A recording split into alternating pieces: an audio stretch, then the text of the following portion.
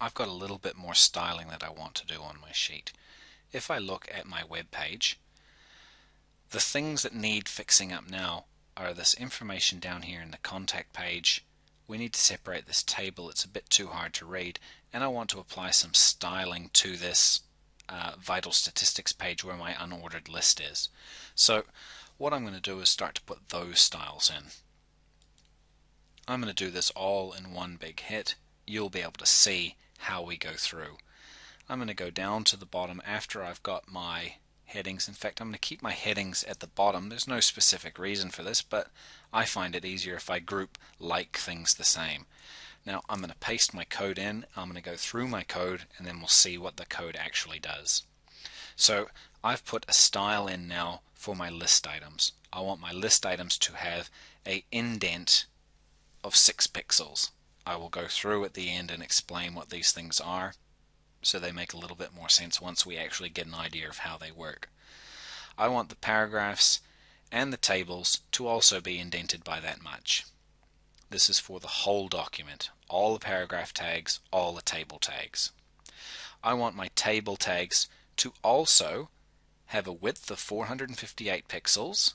I want the whole table to be 458 pixels wide.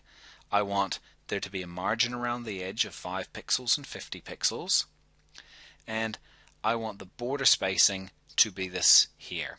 I had some other things that I've gone in and I've put this bit in front of them, which means ignore at the moment. There are things that I decided I might play with later on. That \# means ignore the text in between here. It's still here in case I do want to go back to it, but it's not going to show. It's only the things in blue, that bluish purple color with the dark font, that are actually going to show. Into my table, I want my table headings to be bold. All of my table headings to be bold. I want the border bottoms to be dashed and that color, 1 pixel thick. I want the data in the table to be aligned at the top. I'm going to go now and specifically say how I want the columns to be arranged. To talk about classes, remember earlier on, we went into our table and we said we would have the table header class year call, class inst call, class qual call. I've got those headers there. Just like we said, CSS will recognize the style for the divs to start with a hash key. We will want the styles for classes to start with a full stop. There's no difference between these two things here. HTML says, here's the information on my page, all of this information on the page. That's all it will display, except it's got this line at the top that says go to the style sheet and apply this style. So the HTML looks for this layout.css and it applies this style to it. It looks down here and sees this body tag and it says I will apply this to the whole body tag.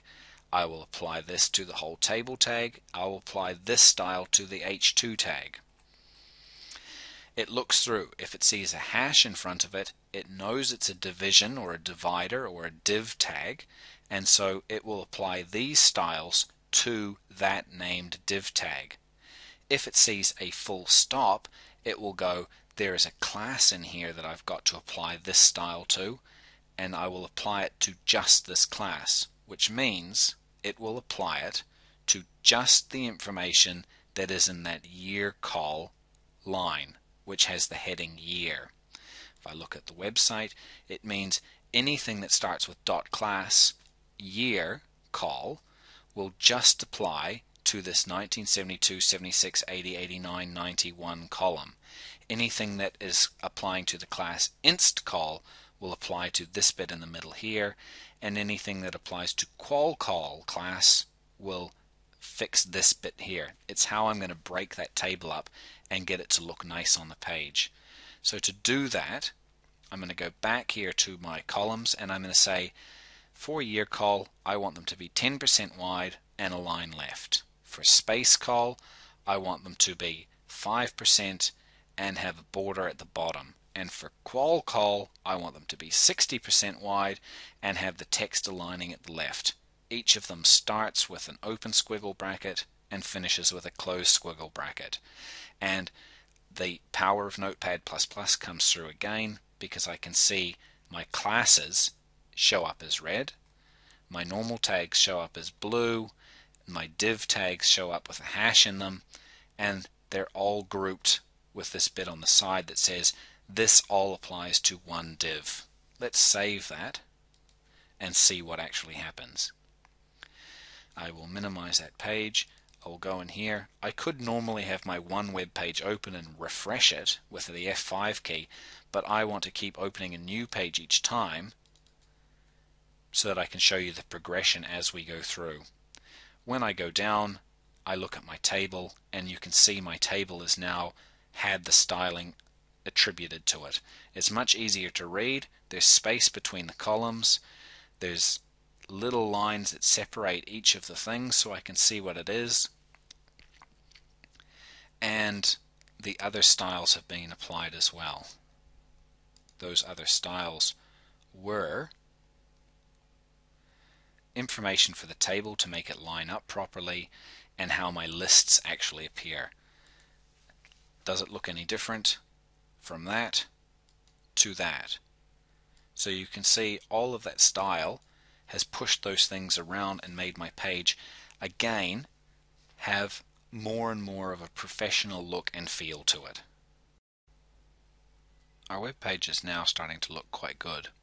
The only thing that's missing really is some pictures in it to make it a little bit interesting and maybe give us an opportunity to get rid of some of the gaps that are in the page here. I'm also going to put some pictures in the footer of the page as well. The first picture I want to put in is already located in my web design folder that I'd organized before I started this project, and the picture I want to put in is this picture here of Tim. So I'm going to go and put the code for inserting a picture into my index page. I'm going to put it inside the content, and the way to put a picture in is to use this code. Image source, or image src, equals, look in the images folder and then look specifically for this image, tim_bl.jpg. So it's telling the HTML is being told to go into the web design folder. It's not being told to go into the web design folder. Index is already in the web design 1 folder. It is being told to look inside this folder for something called images, and inside looking for images, look for this tim_bl, and it's doing that. I've also put some other information in. I've said I want the picture to be 100 wide, 130 high, and I want it to have the alternative text that says image of Tim when it comes up with the title picture of Tim. So if you hold your cursor over it, that's what it's going to say. Let's save this and let's have a look at this page. I go into Web Design 1, I go into my index page, and I've got my picture of Tim, and if I hold my mouse over the top, it says picture of Tim on it.